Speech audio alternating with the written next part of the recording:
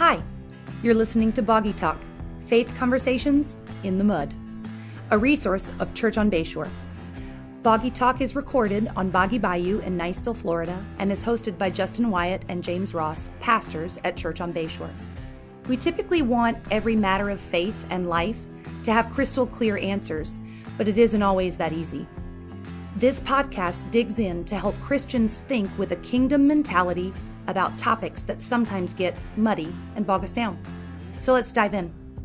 Hey, and welcome to Boggy Talk. Thanks for joining us for week 5 of our series, Inside the Church, the Good, the Bad, and the Ugly. And I'm here without a special guest, but still with a special person, James Ross. It feels a little empty. It does. And it's so funny because after we recorded Steve's talk and he was in the sinking stool, you don't realize it in here, but going back and like watching the video, I realized he looks so short in the video. Oh, man. And it's really funny. Yeah. But, you know, it fits. So you doing all right? I'm doing great. Yeah. Just really daylight savings time, finally adjusted to it, Thank you, Jesus. And wish again we would stay this way. Please write your local Congress person, senator. Let's get it. They keep teasing us. So come on, let's do it. Yeah. The family's all good. Spring break. We're on spring break right now as we speak. Yes, it is spring break. And well, I guess as they hear not this, as we speak. Everyone is traveling to their destinations, listening to Boggy Talk as a family right now. Yes, yeah. Or they're there already listening. They're sitting on the beach. Waking up in the morning. Yeah, they're on their morning run with their earbuds in and just listening to us. So, hey, how's your run going? We hope well. Oh, it's going well. We hope the soothing sounds of our voices. That's right. You are special. Matching. No, you're not. Yeah. Anyway, so how are you, Justin Wyatt? You're on spring break too, aren't you? Yes, and this year, thankfully, everyone in our house has the same spring break, unlike last year, which was terrible. Yeah. So this year, everybody has the same spring break, and so we are breaking, and it's just nice. So. Yeah. Well, this week we are talking about, Oh, there we go. Yeah. All right. Well, that's that. There's a cut transition. Okay. Yeah. We are talking about our 5th discipleship essential: the good, the bad, the good, the bad, and the ugly. Worship, grow, serve, give, and reach. So there's so many songs I could think of. Each one, run, then some, or carry your candle. Wow, man, there's so many songs from.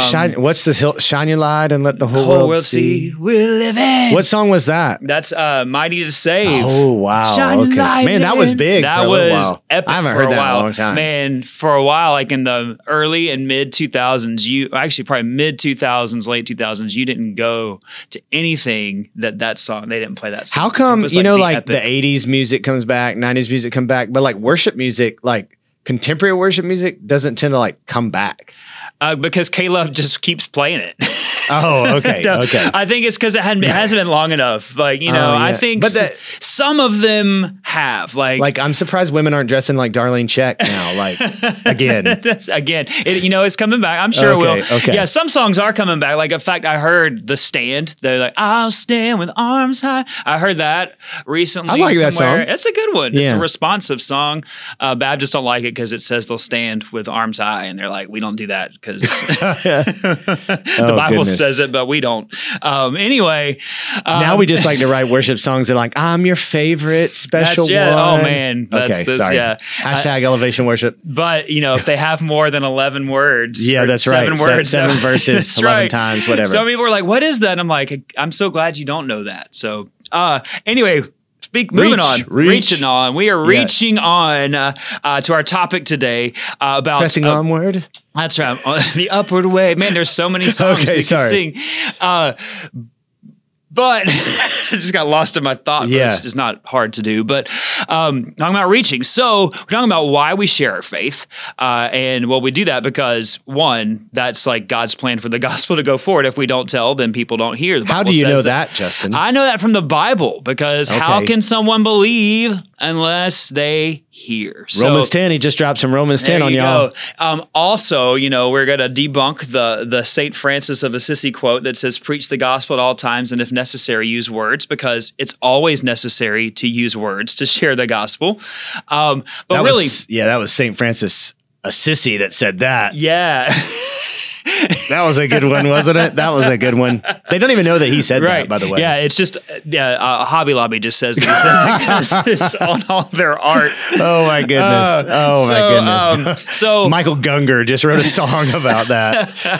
Sorry. Man, we're on a roll with the songs today. So I don't think his songs are making a comeback. Yeah, no, Hopefully, probably not. He will come back to Jesus. Let's talk before we dive into where we are right now in the year 2022, people sharing their faith. It may be helpful to kind of talk about, like, in recent years in church, kind of the methods that people have used to share their faith and the emphasis on evangelism. So, my personal favorite is hold a sword to someone's neck and say, if you become a Christ follower, I won't chop your head off. Yeah, so if we go back to the Crusades, people point to that. It was very effective in terms of conversion. Right, but was it authentic? Well, I don't know. Yeah. It's really hard to judge someone's heart in that moment, you can get people to say a lot of things and pray a lot of prayers with a sword to their throat. Yeah. So is it a really effective evangelism?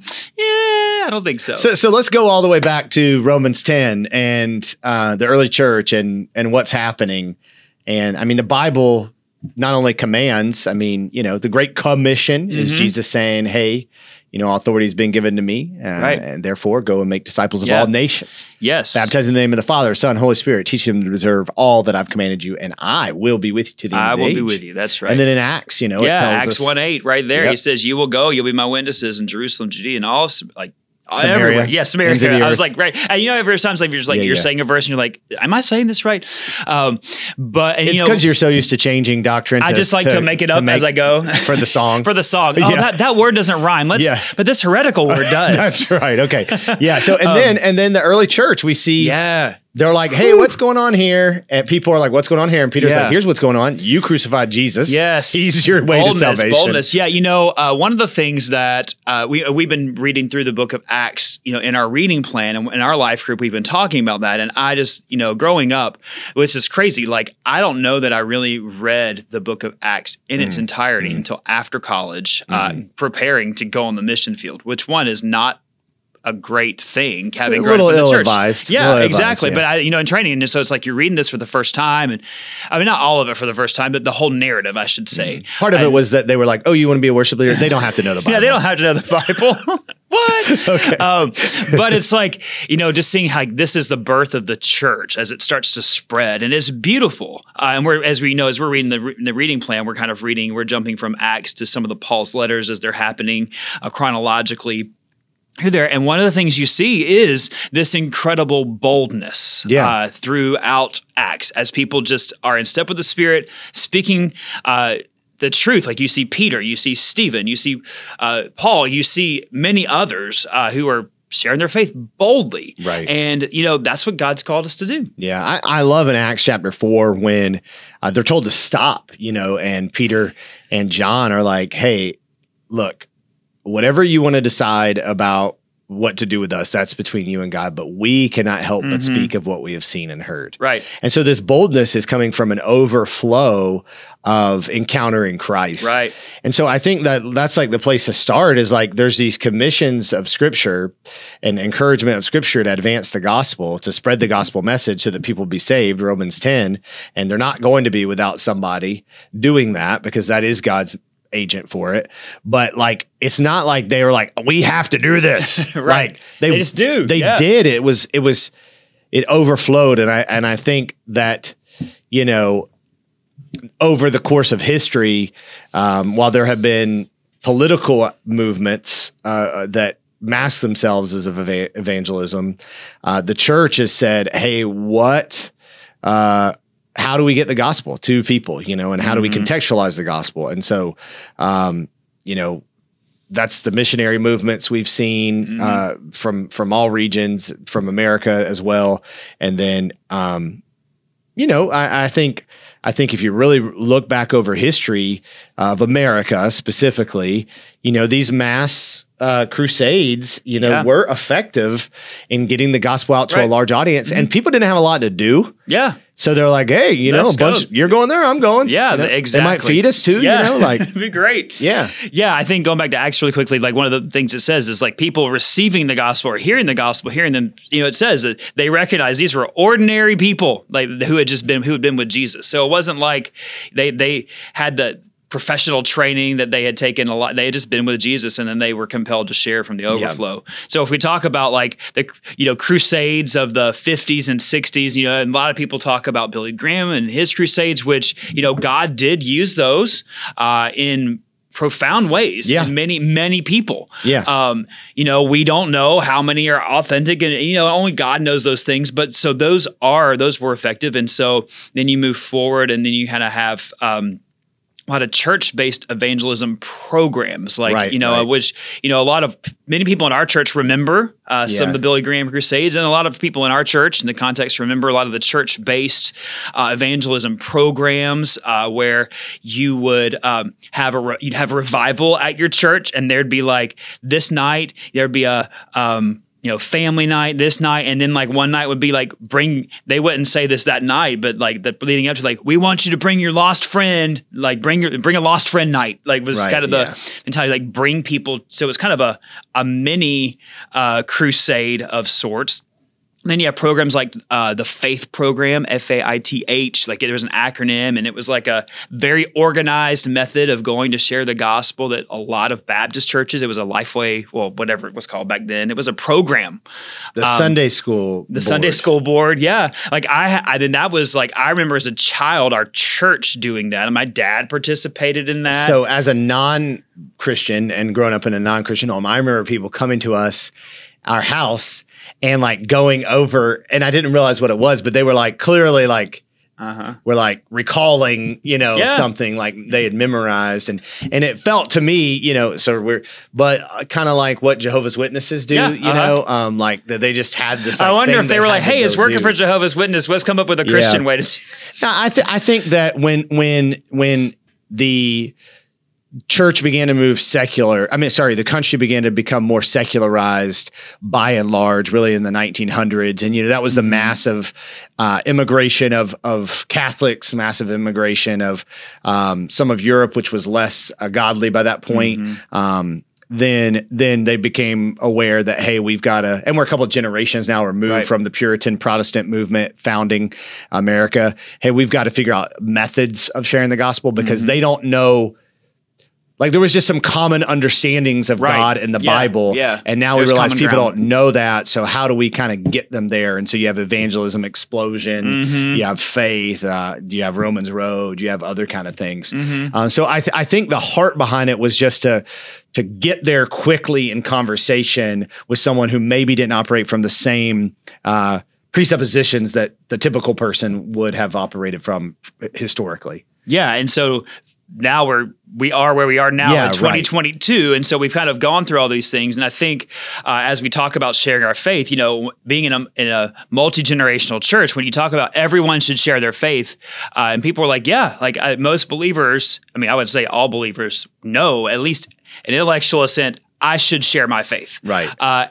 When we talk about that in a room full of people of multi-generations, you have a lot of different ideas of what that should look like, going back to what people have experienced. So some people, if we say, hey, we should do outreach as a church, some people immediately say, yeah, we should host an event. We should have a crusade. We should have a revival. We should have a meeting. And then some people say, no, we need to go visiting. We need to go back and do visitation. And some people would say, no, we need to go out and serve and do things. And so it really it's kind of a reflection of generations in our church and kind of our bent to that. And then you have some people who are like, no, just go share the gospel. Just go, and lifestyle evangelism. Lifestyle evangelism. Like, who are you around? And so, so how are we doing this? And I'm going to ask you that because you're the lead pastor. So you're called. We're all called as believers and as pastors, but you're the one pushing us in this direction as the lead shepherd. Yeah. Yeah. So I heard, that John MacArthur made a distinction. Not that I believe with everything he says, make a distinction. So you got to be a familiar person with Boggy Talk to understand why I said that. But he talked about how they have beliefs at the church and then they have what they teach. And his point was that not everybody believes what they teach, but they're going to teach these things. And so I think like if you ask, how are we doing this as a church? I would say there's what we're saying we should be doing, and then there's what our church is actually doing. And what we are saying, a little over a year ago, we did this emphasis on, this year. Live Sent. That was last year. Was it last year? Yeah, it was the beginning of 2021. Yeah, you're right. Beginning of 2021. So sorry. It seriously all runs together. Live Sent, where we really talked about, hey, living in the community and then being an ambassador for Christ as you develop relationships in your workplace, wherever you go. And so what I would say is that means we want everybody to embrace the idea of intentionality with proximity. So I'm around people regularly, but I'm also intentional about getting conversation to where they are and ultimately preaching the gospel. How we are doing it is, I think most people think, if I can get people to come to church with me and listen to James and listen to the music, and their kids are feel loved and accepted and feel like there's value here, ultimately that will point them to their need for Christ. So I would say that's kind of what it looks like right now. Yeah, I agree. I think that is kind of it's a lot less personally for me, if I'm someone who's trying to reach someone, there's a lot less at stake to invite them to church than for me to push a little forward in the conversation of hey, where are you standing? So inviting the church is good. What's funny is, for me, that's not necessarily true. Right. Because if they come to church and then they don't like it, they're probably saying they didn't like me. Right. My son has a friend on his basketball team who said, yeah, we visited your church, but my parents didn't like the pastor. And my son was like, well, that's my dad. Which I've met them now and they're cool, but probably different style than probably different. Yeah. But yeah, for the average person. Right. Including you. They're like, well, that's not what I expected. Right, I'm like, well, so I work with them. That's my job. I disappoint people all the time. So, but I think it's that. So that is a piece of it. Okay. That is a piece of it. And I think that really goes back to a mentality of the church that for several decades, I think it has been, because that was what was emphasized as churches, not just this church, but most churches, bring them to church, bring them to church, bring them to church. And what we've seen really across the board, a lot of ways, is this more no, you are the church. We are the church. Right. We are sent out, go live sent, and share the gospel. And people, so could the church somewhat bring a lost friend to church, them being here for a few weeks, a few months, hearing the gospel taught, could that be how God saves someone? Absolutely. But what's probably going to be more effective is you walking alongside them and sharing the gospel with them, demonstrating what the gospel looks like as a family, and taking the risk in those conversations and saying, hey, just tell me, where are you in this? What are you thinking? And walking along not just relying on the big church. Right. Well, do it. So this is inside the church, right? Good, the bad, the ugly. So here we go, in that there has been this shift of a lot of churches and from their leaders to say, hey, our Sunday morning gathering is about the non-believer. Yeah. And it's about evangelism. And with respect, they're dead wrong. Because that's not what the Bible in any way says. Right. What they're trying to do. And so you appreciate that. Yeah, their desire to see people come to know Christ, awesome.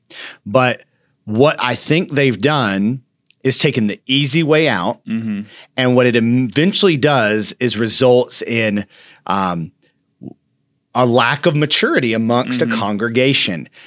In the New Testament, the worship gathering was about worship of Christ and a focus on Christ. And the apostles, prophets, evangelists, shepherds, teachers, the Bible tells us, are there for the equipping of the saints for the work of ministry. So the worship gathering should be focused on believers being strengthened. Now, however, non-believers showed up. Yep. And it's so there's Paul gives instructions on why you don't speak in tongues, why you don't do certain things that distract the non-believer, right, and create confusion for the non-believer. But it says that non-believers might see the power of God, the kingdom of God, and fall on their face. Right. In all. And so ultimately, we should be mindful that non-believers are going to be there and even address them and say things to them. But ultimately, the purpose of this gathering is to fuel the believers to go out and share the gospel. Absolutely. I think one of the things we try to keep in mind as we plan our worship services, and not to keep us on worship, but is that it is for the believer with the non-believer in mind. So everything, as much as possible, should be intelligible to the non-believer. Right, yeah, there shouldn't be this there's things that are not going to be intelligible because the Holy Spirit hasn't worked in their heart in that way to illuminate. But it should be even because preaching is evangelistic. It's evangelistic to the Christian too, right? Exactly. Yeah, so we should be sharing the gospel. We should be answering questions that people might be thinking or asking, and we do that. And we continue to evaluate how we're doing that. So yes, we want to keep the non-believer in mind, but even then, that's not the purpose. And so how do we then as a church focus on reaching non-believers? So before we fully dive into that, the other end of that I would present is what Christian maturity is often also misunderstood. And so the focus of a church's gathering becomes more informational and becomes really focused on knowledge and Bible study rather than worship. Right. And the central aspect of worship is the gospel. And so the gospel should be emphasized on Sunday morning. And I like, Jason Dukes, when he was here leading us in Live Sent, he said maybe the reason our culture doesn't know why they need the gospel is because we haven't shown them why we need the gospel. Yep. And so if a non-believer comes and gathers with us on Sunday, what they should be walking away with is that all of us, these people who've been going to church forever, all of us need Jesus. Yeah. And so not only do we need him for eternity, we then need him for now. Today, righteousness is our position and it's our direction. So the reason these people are living the way they're living is because what Christ did for us. And so I think that the challenge then becomes if a non-believer walks into a church gathering and sees all these people who there is a disconnect between what's being proclaimed and what is being lived. But the ideal is that a non-believer doesn't see that. If they have a connection point with the church outside, then they come and that's just, I get more. Why? Or if they develop connection points because they showed up at church, they see consistency, and so I'd say that's kind of the tension there is that saying, okay, the worship gathering isn't for the non-believer doesn't mean the worship gathering is not focused on the gospel. Right. Yeah, because the gospel is what changes us and what leads us and compels us, It's what compels us to share, it's what compels us to reach, is what compels us to serve. So as we're doing that, I think this is probably the disconnect for most Christians so how do we do that? Because it's not just bring them to church, which that's a piece of it. So yes, invite people to church. Yeah. But how do we do that? And I was thinking through how do you share the gospel with people? Well, first you have to know people. Right. First you have to know people. And then you have to be intentional in knowing those people. You have to spend time with people. And I think where we are culturally, we are not that you could never just walk up to a stranger's door, knock on it and share the gospel, but we're really kind of culturally past the point where that's going to be received well. Right. Whereas, it's not that people are going to be rude. Some people will be, but it's just people are why are you doing this? So, so it takes knowing people and it takes being intentional with people. And then it takes taking the step in the conversation, whether it's, hey, a couple of us are going to study the Bible. You want to come study the Bible with us? Or, hey, I've noticed this. And can we just kind of ask you this question?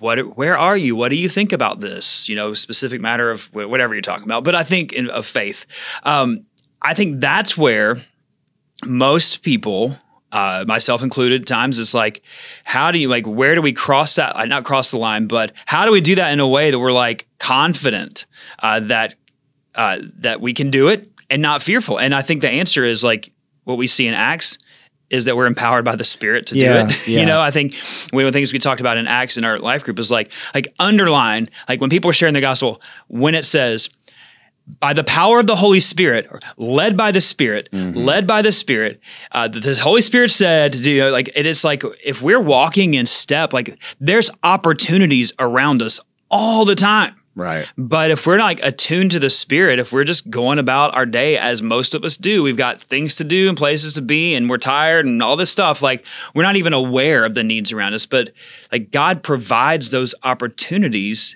if we are looking for them and we're willing to take the step. Yeah, I mean, I feel like the thesis of what I've said during this whole series is that this is all much more simple than we tend to make it. I think the place that we must start, and as we do this, we'll also talk about why we go wrong, like, is examining our heart. And first and foremost, like, do I love Jesus? Like, and if I love Jesus, am I spending time with Jesus? And if somebody is more influential than us and stronger than us, then if we spend time with them, we're going to become more like them more than they're going to become like us. And God in no way is going to have his character shaped by us, but he is going to shape us. And so if we're spending time with him, we will begin to grow in heart for him. Then secondly, so then if that's true, then I begin to see myself as an ambassador for Christ. 2 Corinthians 5 says that's, we are who I am. For Christ. I'm not a resident of the United States of America primarily. I'm a citizen of the kingdom of God.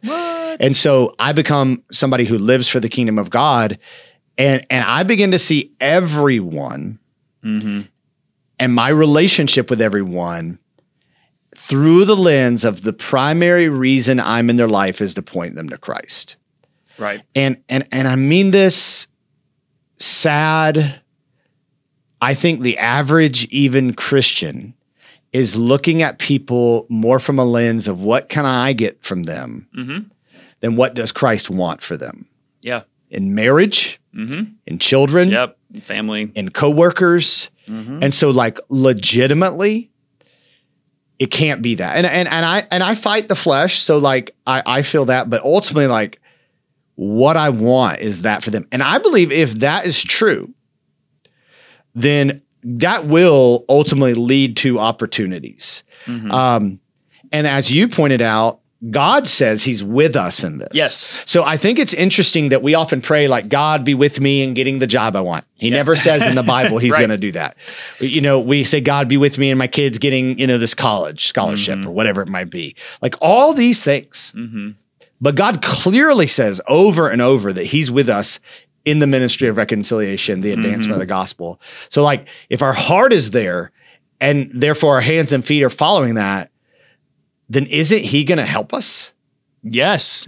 Yes, he is. And I think that's what we forget. Like in sharing our faith, we sometimes, and a lot of times, think it's like up to us to save people. Well, God saves people. Right. He uses his people to do that.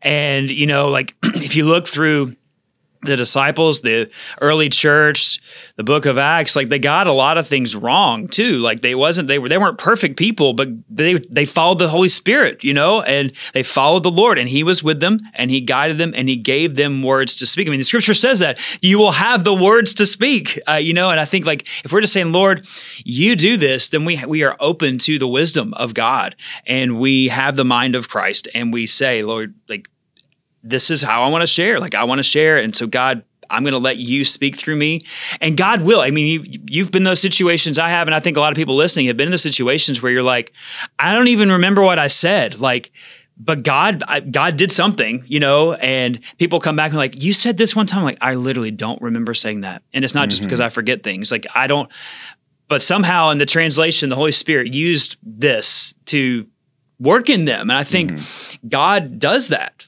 He is the one who, and so it's not up to us. We are simply called to be faithful and obedient and let God work through us. And I think you told me you were going to give me $250 so I could buy some Jordan 1s. Oh, I did? Yeah, I do not remember. That is not inspired. That is, God does not like that. So yeah. So I'm probably oversimplifying, but when you look at how evangelism has went poorly in the how have we church, gotten this wrong? Yeah. I think that it's because we have a low view of worship. I think that when when a pastor begins to emphasize evangelism, either out of the right heart, mixed in there is a desire for his church to grow, because most pastors are driven and growth is success. And not only does your congregation, but other congregations applaud you when your church is growing. And then you have a bunch of people who have a low view of worship. And so they then say, okay, I do know I'm supposed to do this. And then they began to get trained in how to share the gospel. But they don't really understand, like, God isn't asking for people who just make a profession of faith. Mm-hmm. He's asking for people who adore him. Yeah. And I think it leads to false conversion. Mm-hmm. Leads to it leads to us baptizing a lot of people who spring up with joy, but then the worries of this world choke it out. Right. Parable of the seed, parable of the sower. And I think it leads to people who are ineffective in evangelism because they're just memorizing something and it's not really coming from their heart. Now, again, I'm not saying in there aren't people who are genuine and using it as a tool. Right. But I think by and large, I remember people coming to our door and it was like, man, it just felt so mechanical. Mm-hmm. And it felt like they were trying to sell us something. I mean, and I don't even think there were people who are like slick. That was their intent. Yeah. But it comes across that way. Yeah. Yeah. So I just think there's something about being someone who loves Jesus and loves people that becomes contagious. And I would just say, if you really do believe, if you love Jesus and love people, then you know the gospel is the power of God for salvation to those who believe. Mm-hmm. So I just need to figure out, how am I going to clearly communicate what the gospel is to somebody? And I think our testimony and just like literally being like, hey, God is holy, we are not, and we don't deserve to be in his presence. And Christ was the punishment. I mean, Christ took on the consequences of our sins so we could be made holy and pure. Mm-hmm. And it's a gift given to you, but you have to accept that gift. And then you respond to that gift as a Christian. You know, the three circles of evangelism is God's design, brokenness, and God's pursuit of God's design as a Christian when we repent and believe. I mean, I really think it's really pretty simple. Yeah, and you share that. I think we're afraid that we're going to. I think sometimes we're afraid like we're going to offend people with that. Well, yeah, probably. That's kind of like this offensive message, but at the same time, it's like, oh well, like the gospel's offensive, but if we love people, we'll share it with them, you know? Yeah. And we look for the opportunities. I think you're absolutely right. It's like we think sometimes it has to be this like dramatic situation, or it's going to, and maybe your conversation with someone will be, they have tons of questions. You're going to have to sit down and go for it. Like that takes priority over, like do it. But I think, just a few weeks ago, I had the opportunity with a neighbor who we wait together, drop off kids at the bus stop, and we were walking back towards our houses, and we were just talking about, it was right as things in Russia and Ukraine were happening. And this is someone that I doubt she listens to this, but she talks a lot, and sometimes I'm like, I gotta go, but we've been praying and just like, God, continue to give us opportunities. And she was like, so can I ask you a question? Like, how are you going to talk to your kids about this? And I was like, oh ooh, man. So I was like, well, here's how. Did you say, ooh, wee, doggy? I said, oh, let me tell you, I'm going to show you. I started yelling at her, and I just was like, we're going to talk about it. We're going to explain things. But we also, I just had the opportunity to say, and we're going to explain it from like this perspective of like the world is broken because we are sinful people, and just like talk through the God. And then I just basically like, this is how we're going to tell our kids, and basically was through that able to share the gospel with her. And it's like, okay, I in my flesh actually really wanted to hurry back home, because I was like, I'm going to get in a conversation. It's going to take too long, and and it's cold, but it was like, I knew that I was supposed to. You really don't like cold. No. I was like, I just want to go home. Yeah. Move on with the day. But it's like, and that's, one example. And I think we all have those opportunities that if we slow down, and granted, as I shared that one opportunity, there's probably way more that I missed because I am like, I got to move on and I got to do this. And whereas like, we can just take the opportunities that God puts right in front of us, slow down and just say, Lord, help me not just to see the opportunities, but then to walk across the threshold and just, people are going to think what they're going to think, and they probably already think you're weird. So go ahead. And I mean, sometimes, so again, I think we need to get to the gospel, and then are there objections like, well, I don't believe in God. Well, blah, blah, blah, or well, so-and-so, the Bible says this about homosexuality or whatever it may be. Why are there all these religions? Like, okay, well, let's talk more about that. Mm-hmm. And it might not be one-time conversation. Mm-hmm. And you might not know the answer, and you might, need to say, well, I'll research that more. But then you come back. Yeah. And you follow up. You keep digging into that. And I would say, don't be afraid to dig into that and seek truth, because Jesus is the truth. One of the things I think is so funny is sometimes Christians are, and when our children are young, we want to be sure who's influencing them, but our kids are going to go to school, and what are they going to hear? And it's I mean this with kindness and respect, but if your college student went off to college and learned about something else and all of a sudden isn't a Christian, they were looking for a reason to not be a Christian. I'm just being real. Seeking the truth brings you to Jesus. Yeah. So and me, and I've had moments, it's been a long time, but moments where I'm do I really believe this? Yeah. And so let me dig into this more and look at what other religions say and look at what history says. And I'm oh, actually it's leading me to the reliability of Christianity. Yeah, that's a great point. Cause I think back specifically to college, and I had some of those wrestling with faith, going to the college I went to, was confronted with a lot of things I had never thought about.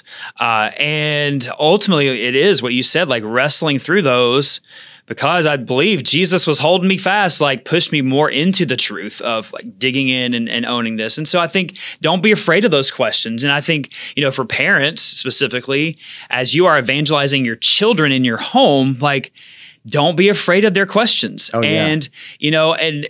And don't be afraid to say, you know what, that's a great question. I don't even know how to really explain it. Let's listen to Boggy Talk. They explain everything perfectly well. Yeah, right. We always have all of our questions answered, but let's search out the answers.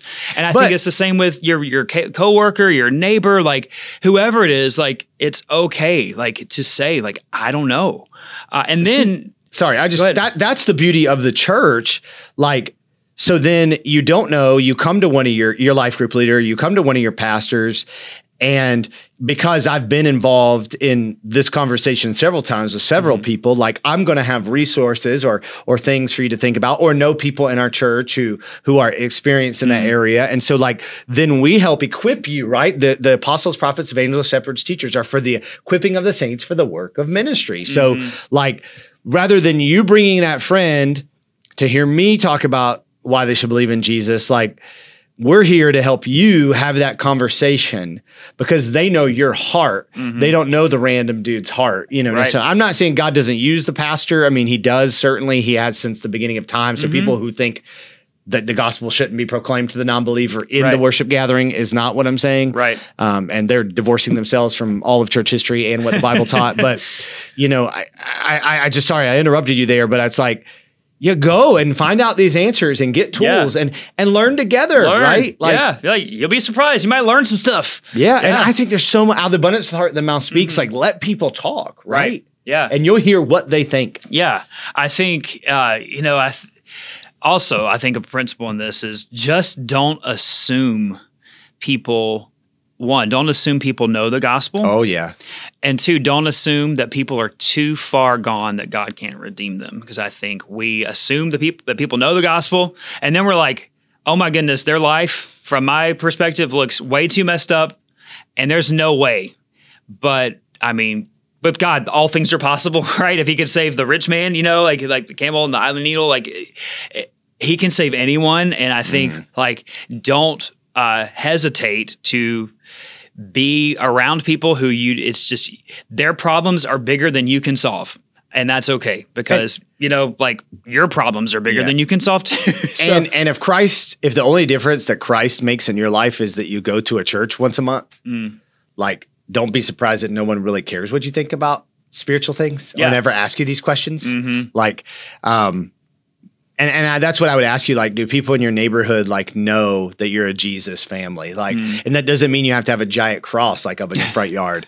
It just means or at Christmas time, you you have Jesus standing on top of Santa in your yard or things like that. Like I agree. Like to me, my kids' sports, is a great opportunity for me as a family to be engaged with the community. But like, do these families know there's something different about me, or do they think we are obsessed with sports just as much as they are? And that our health and wealth drives, it revolves around that as much. Or if you're successful in your career, like that's great, but do people know Jesus matters? Like these are all things you need to ask yourself. And it's not like this quick fix where, okay, well then I'll figure out a way to share the gospel, an evangelism method. Like it's a heart correction. Yeah. And I think that's why it's just easier to correct people's behavior. And so the church says, hey, let's give people a tool to share the gospel rather than let's help people treasure Jesus. Right. And, John Piper says missions exist because worship does not.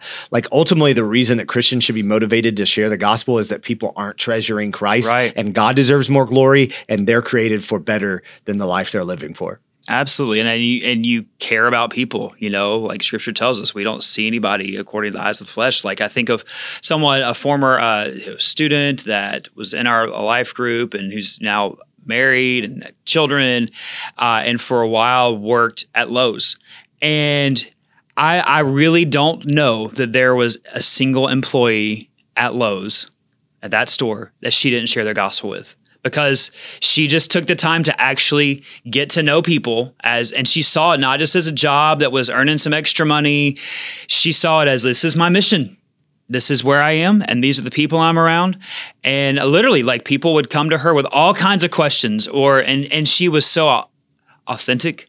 She genuinely cared. Her answers weren't just pet answers, like she sincerely cared, and people knew that. And I think that's the kind of attitude we should have. Like, we should be known as people who care about people. Yeah, I think. And so go ahead, and share. But she also was willing to like lay aside what people, the fear of being rejected, the fear of what this person is going to think about me, put herself out and just say, you know what, greater is he that's in me than he's in the world. Like, I'm going to share the gospel and trust Jesus, Yeah. And if they think I'm weird, they already probably do, because I don't do some of the things that they do. And so they already know, like, I don't do that, fill in the blank. And I just admire that. And I just say that that's what we all should strive to be like in our coming and our going, in our sports teams, in our neighborhoods, in our jobs, or in our schools, wherever we are, that we would just be known as people that people can come to. Yeah. So just some advice as we wrap up. So one thing I would say is just have 1 to 3 people who you're like, you know what? I'm going to pray for them every day, and I'm going to try to spend time with them. Yeah. And it might, so I've had 3, and in 3 years since I've been in Niceville, 1 is getting baptized here in a few weeks. Yeah. Also, there's 2 others, and God's moving one. He's softening his heart. The other, we're not anywhere near maybe we're further away, honestly, from that. We're still friends, and we still talk. So that I would say that. Some of you are these persons of peace the Bible talks about. Yeah. People have asked me, like, at my previous church and this church, like, what has led to growth in those churches? And I truly would say that it's typically a person gets on fire, starts inviting friends. Yeah. And it's a cycle. And you just see cycles of that, and God uses those people. And so if that's you, like, leverage that, be aware of that and leverage that. And then here I would also say this. So back to the church, like, it's not the church's job to reach non-believers. However, the church should be an environment that is friendly towards non-believers. So I don't think that means we have to make everything look like the world in the church. Right. I also don't think we should intentionally not look like the world in the church, but it does mean, like, hey, would my friend feel welcomed and valued here? And would there be weird things that they find weird? Not the Bible, like that's fine. They don't find all the Bible or singing to God. Yeah, exactly. But like, and then also, and I think this is the biggest one, and listen to this, life groups, like, how would they feel if they came to our life group? Yeah. Like, would they feel loved and welcomed?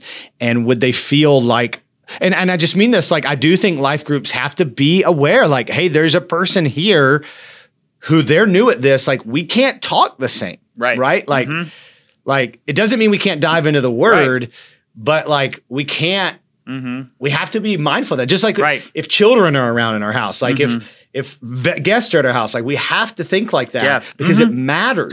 Hospitality, yeah. Right, yeah. Yeah, and that's a great point, like in the life group level. I'm done, so you wrap it up. All right, yeah, I'm going to wrap it up with this. I think it's a great point in the life group level because like we don't want to assume people don't assume it. So I think sometimes that comes across as like, oh, we all know the story of this. And it's like, there's probably someone in there who doesn't. Right. And so if we're doing that, I'm saying, hey, let's we all look know back. What Jehoshaphat did. It's like actually, what? all the Christians are pretending like they knew. Yeah, that. Yeah. And then they're thankful that you explain it or you didn't. Well, you tell us what. Right. Like people do that to you as a pastor all the time. And I'm like, okay, I'm like indexing, right. Oh gosh, read the story. Yeah. There's a lot of stories in the Bible, know, right? Yeah.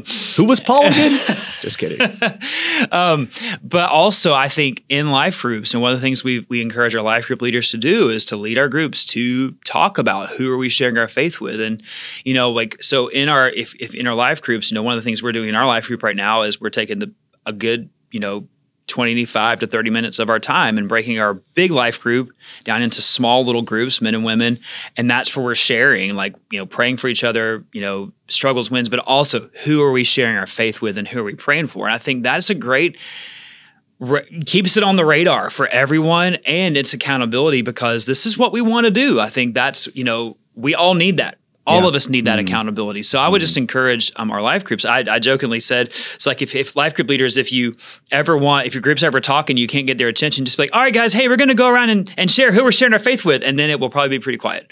And that's a joke, but also kind of sad because it's a lot true. You're not for everyone because we do have, I think of a number of people in our church who are faithfully sharing their faith with a lot of people. But I guess the question we have to say is, as believers, are we even looking for the opportunities? And do we prioritize this with our time? Do we say, like, I'm going to leave time open in my schedule for this. I'm going to make time for this. I'm going to prioritize time with people, time sharing the gospel, time making disciples. And I said I was done, but you're never done. But the worship, grow, give, serve part, we're all going to do in heaven better than we do now. The reason we're still on earth is the reach. The reach, yeah. If God, it was just about you being still with Jesus, singing that horrible elevation song, like which you won't sing in heaven, but he would take you up the minute you profess faith. Yeah. But he leaves you here on earth to be an ambassador for the kingdom of God. So the reason you're here still, breathing Christian. He's still here. He's not done. Is to share the gospel with people. Yeah. That doesn't have to look like I go out and share the evangelism, but it means I am constantly trying to get to the point where people see who Jesus is that are in my life. Yeah. And so question is, how are we doing that? Yeah. So, man, that's good. I think that's good stuff. And I think so too. I'm glad we didn't have a guest because we didn't have time for it. That's right. So, hey, next week we're wrapping up Inside the Church, and we want your questions. If you've got questions for us, we want to know. Talking about worship, grow, serve, give, reach. You can ask anything, and we want your questions. We don't want to just have to come up with our own questions and then pretend that you asked them, which we will do. Why do so many pastors have wives named Christy? Yeah, and why do they all spell them differently? Yes, but so, Christ is in most of them. Yeah, and Christ is. Yes. So, at least both of our wives. Yeah. We want to answer the questions as best we can. No pagan spelling a Christy in our homes. No way. So send those questions to us, message us, email, drop us a message on Facebook. Did Adam and Eve have a belly button? Oh, that's a great one. And we'll answer it if you ask. But if you don't ask it, we're not answering it. So send us questions and tune in next time. Thanks for joining us. Thanks for listening to Boggy Talk. We are so glad you joined in the conversation. Go ahead and subscribe so you don't miss a beat.